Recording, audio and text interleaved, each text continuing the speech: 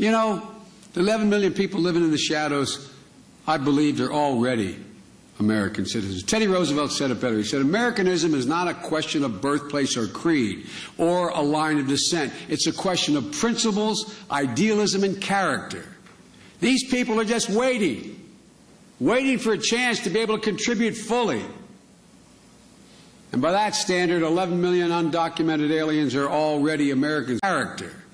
These people are just waiting a line of descent. It's a question of principles, idealism, and character. I believe they're already American citizens. Teddy Roosevelt said it better. He said, Americanism is not a question of birthplace or creed or, you know, the 11 million people living in the shadows,